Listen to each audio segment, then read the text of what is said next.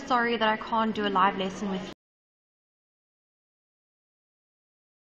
you, and the schedule is so whack at the moment that it looks like most afternoon slots after school isn't going to be possible with regards to a live lesson. I hope this helps you though, so let's just jump right into some Newton's revision. Okay, so what I've done is I've made a quick revision document just to help you guys understand the different scenarios that can be asked. This comes from your exam guidelines, as well as how we would draw the free body diagram and the equation with vector addition. So let's take a look. If I have a box, just a single box, on a horizontal slope with an applied force parallel to the slope, the free body diagram would look like this. So that would be your normal force, that would be your weight, or Fg. You can say Fg, you can say W, you can say Fn, you can say N. This would be our applied force.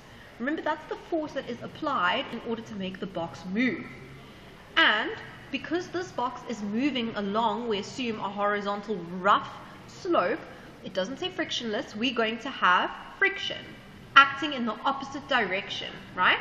So if the box is moving to the right, friction is moving to the left. Okay, so basically what we need to do is we need to draw the free body diagram. You need to indicate all the forces. Now, if we're talking about the forces along the horizontal plane, we are referring to these two forces. Can you see that force applied is not acting at an angle, it's acting horizontally.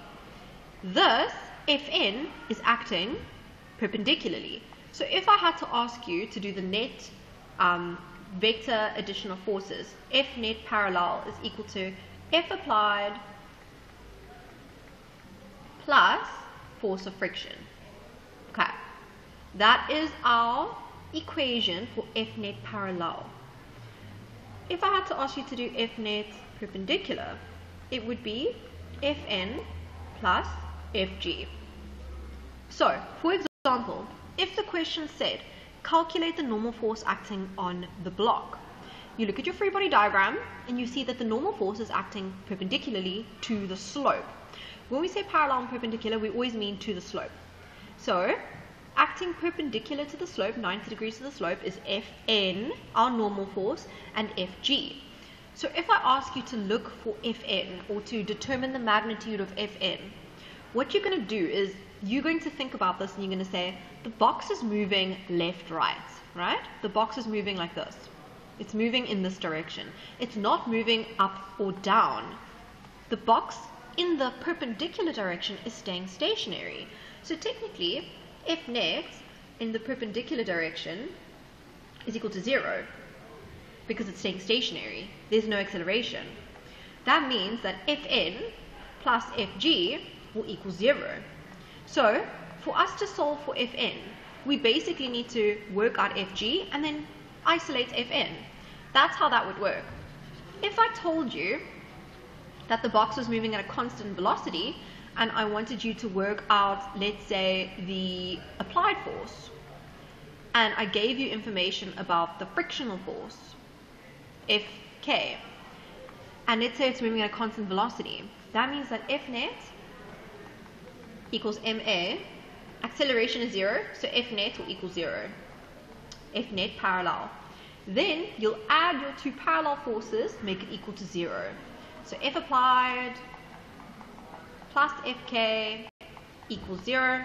If you sub in your stuff for friction, remember to choose a positive direction. So let's say to the right is positive, so that means our friction will be negative. You sub in a negative. Then when you solve, you'll be able to isolate F applied. So I hope that you guys understand this, and you would have known this if you obviously listened to me in class, which I know you did. You need to understand that being able to draw a correct free body diagram and to set up these equations is very important. Okay, so let's do the next one. Here I've got a normal force. The normal force is always exerted by the surface upon which the object is resting or moving. So it's the table exerting an upward force on the box. That's the normal force. The applied force is at an angle. Do you see? Here it was parallel to the slope. Here the applied force is going like this. This is F applied. If the box is moving, we're going to get frictional force that way, and we have our Fg. Now, if they asked you to do a free body diagram for marks, it would be 4 marks, and it's 1 mark per force. If applied is acting at an angle, which means that I can break it down into components. Remember, when I do my equation here, I'm going to have F net parallel. So I don't care about F applied as a whole. I'm going to want to include F applied parallel into that formula. Remember, F applied can be broken down into F applied parallel going to the right and F applied perpendicular going up. F applied perpendicular going up. These two together, F applied parallel and F applied perpendicular, together give me F applied going at an angle. So, when I'm writing F net parallel, I consider all the forces acting parallel to the slope, which would be friction and F applied parallel. So it will be F applied parallel, remember to write out applied in full, plus Fk. If I'm looking for the forces acting perpendicularly to the slope, like this, now remember, Fn is acting perpendicularly, Fg is acting perpendicularly, but so is F applied perpendicular. You cannot forget about the components. So it's Fn plus Fg plus F applied perpendicular. Another thing that I just want to mention is you will always start these equations as addition. So you will make all of them positive. The only time they become negative is when we substitute in and we set a direction as positive. So let's say we were answering a question and I choose up as positive and I'm subbing in values now in the next line. Then you would make Fn positive. Then you would sub in F applied perpendicular as positive, and you would sub in your weight or Fg, force of gravity, as negative. But you always start with vector addition. Another thing, I hope you guys can see that when I break up F applied into its components, I don't include solid F applied in either of my formulae. In F net parallel, I include F applied parallel. In F net perpendicular, I include F applied perpendicular. F applied is F applied perpendicular and F applied parallel added together. So it's almost like I ignore this one, F applied, once I've broken it up. But please remember, when doing a free body diagram for marks, you don't break up the vectors. You'll get a mark for that one, for that one, for that one, and for that one. On your free body diagram that you do on the side, for scribbles, for your information, for your help, then you can break it up. Okay, let's do another one. Getting slightly more difficult now because we're on a slope. I hope you guys remember my tip when it comes to drawing free body diagrams on a slope. I always draw in my slope with pencil. And then I draw my dot. F applied is going parallel to the slope. So it needs to go parallel to the slope. Sorry, I'm drawing on a writing pad, so this is not perfect. That's F applied. Here's the slope, so here's my force applied. Friction is always parallel to the surface, so friction will go like this. The normal force is always 90 degrees perpendicular to the surface. So, if my slope is like this, my normal force is like this, perpendicular, like so. That's Fn. Think about, here's my slope, it's 90 degrees to my slope. And my weight is always going to point straight down to the ground. That's Fg. Erase your lines of your slope. You do not put the 90 degrees there. If you do, it's not a train smash, but rather just don't. And you will get 1 mark per force. Okay. But on your free body diagram that you do for scribbles, I need you to know that F applied is parallel to the slope. Parallel to the surface, which means it has no components. Fn is perpendicular to the slope, it has no components. Friction, no components. But Fg is acting at an angle to the slope. Here's your slope, remember? Here. Here. Can you see that F applied and Fk are not acting at an angle to the slope? Fn is acting at 90 degrees to the slope, so we can't break it up into components. Fg is acting at an angle to the slope.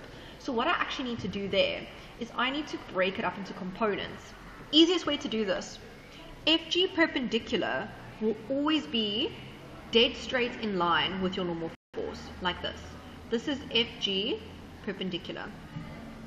FG parallel will be going like this. Now sometimes my students ask me, ma'am, how do I know which way FG perpendicular and FG parallel points? Well, think about the object. Which way is gravity pulling this object? It's pulling it down the slope. So FG parallel needs to point down. FG perpendicular, gravity is pulling this box down onto the table. So it needs to point down. Okay? It also makes sense because gravity, the single vector, is pointing down and towards the left. So it needs to go down and left. Now, when we do our sum, F net parallel is equal to F applied plus Fk, and please don't forget about Fg parallel. People forget about that one all the time, and you will get the calculation wrong. So F net parallel, parallel to the slope, I've got F applied plus Fg parallel plus Fk. Remember, you always start off with vector addition. You don't make any of them negative yet. That comes in when I choose a direction and I substitute values in. F net perpendicular, Fn and, not Fg, sorry, Fn and Fg perpendicular. Fn plus Fg perpendicular. Remember, think of the slope. It's all of those forces that are 90 degrees to the slope. And because we broke up Fg into its components, we do not include full-on Fg or solid Fg in either of our equations. Okay. Last one. This is more interesting than all the others because it's an object. Object is on a slope, and F applied is acting at an angle. Sure, so a lot going on here. So let's do my slope in pencil. Okay, I've got my object. Object is represented as a dot. Arrows point away from the dot. So let's start off with the ones that are always the same. Fg will always point straight down to the ground. The normal force will always be perpendicular to the surface. Here's my surface. Perpendicular to my surface is like that.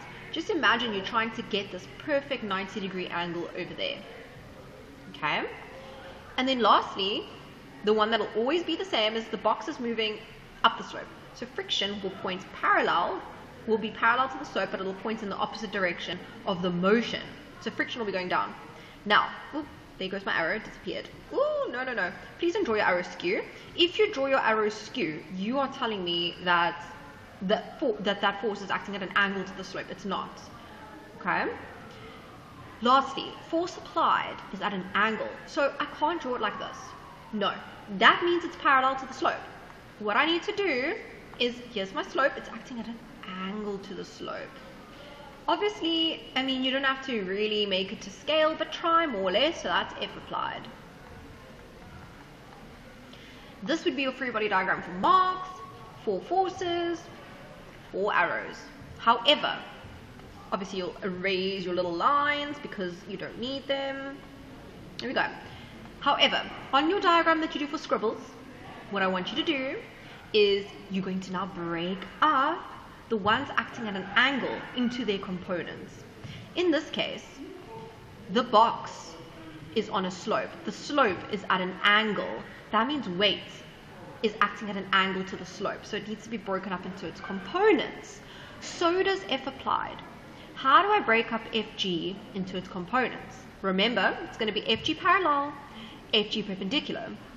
Fg perpendicular, which means acting at 90 degrees, will always be in line with Fn, because Fn is also a perpendicular force relative to the surface. So that will be Fg perpendicular. The box, gravity is pulling the box down the slope. So Fg parallel will be going down the slope. Okay, just note, this is a 90-degree triangle over here. The angle of the slope, the 30 degrees, is that angle over there. Do trig, it works out. Then, F applied is going up and to the right relative to the slope. So it can be broken up into F applied parallel going to the right and F applied perpendicular going up. Let's quickly do our F net parallel now.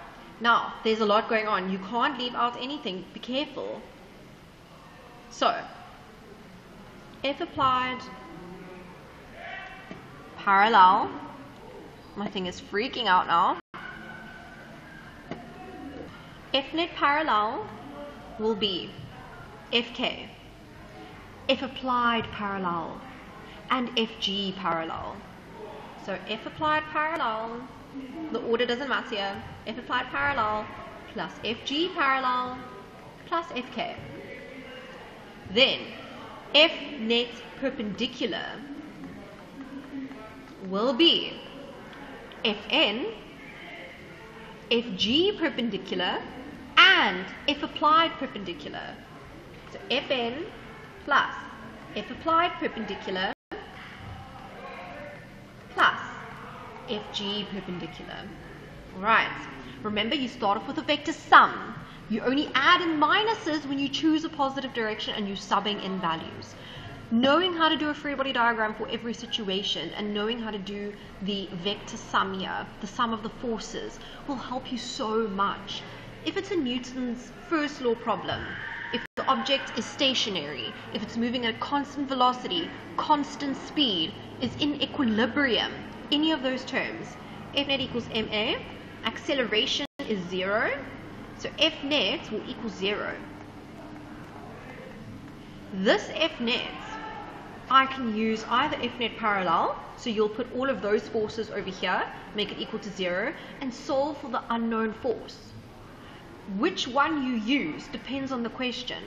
If I ask you to work out the normal force, let's use this last block as a scenario. If I ask you to work out the normal force acting on this object here, you won't use F net parallel.